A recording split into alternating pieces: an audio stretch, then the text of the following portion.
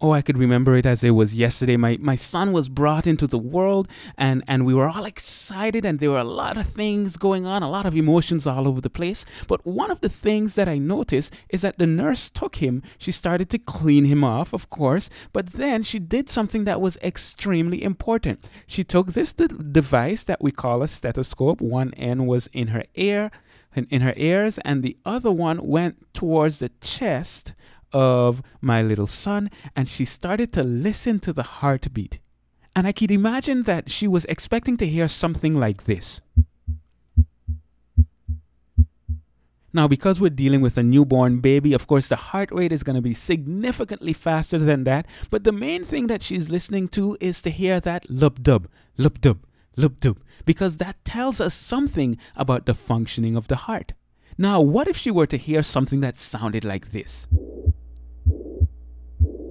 Ooh, that doesn't sound as good as I would like it to sound. It sounds like blood is squirting into a place that it's not supposed to be going.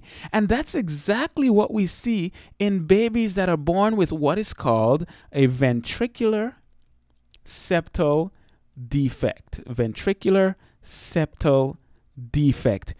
Septal defect. And what that basically is, if we break it down, a ventricular refers to our ventricles. We have a left ventricle and a right ventricle. Septal refers to this structure, this wall. The word septum means wall, and we have a wall between the left and right ventricle. And a defect is where we have some kind of a structural abnormality, and in this case we're dealing with a hole in the wall between the left and right ventricle, and that is called a ventricular septal defect. Well, what's going to happen if an individual is born with a ventricular septal defect? Well, we're going to have blood that's going to be squirting from the left side into the right. There's not supposed to be this opening, but if there's this opening, once the ventricles contract, the blood isn't not only gonna go to the rest of the body via this great vessel that we see here that's called the aorta.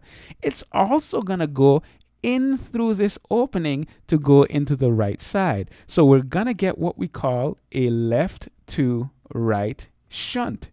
In other words, blood is shunting from the left to right, or it's just squeezing through that opening. And as it's squeezing through that opening, you can imagine, okay, the blood is flowing and it's encountering turbulence as it's going through this opening that's not supposed to be there. And that is what you hear in that when you listen with a stethoscope, and that is called a holosystolic murmur. Holosystolic murmur.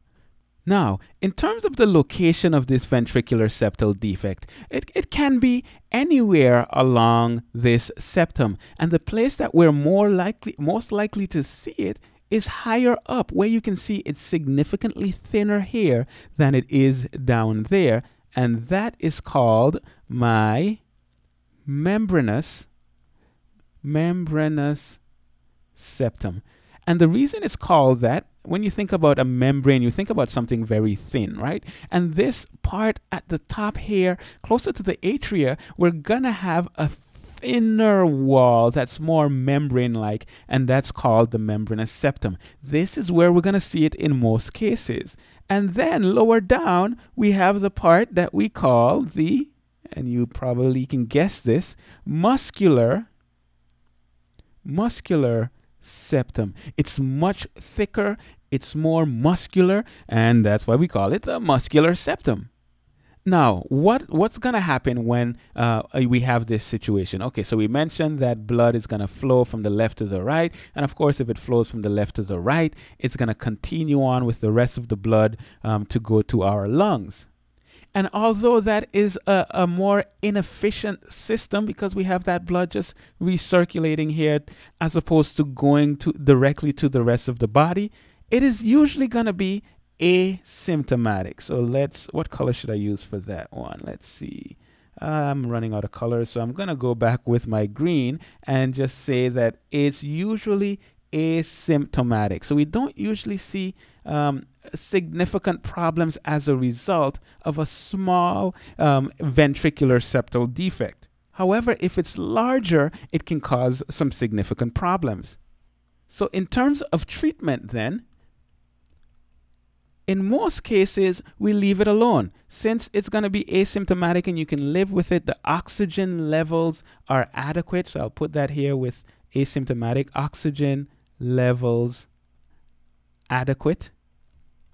It's not going to cause a significant loss of function. But if it's larger, so if we have a large hole in the wall, then it can be treated with surgery.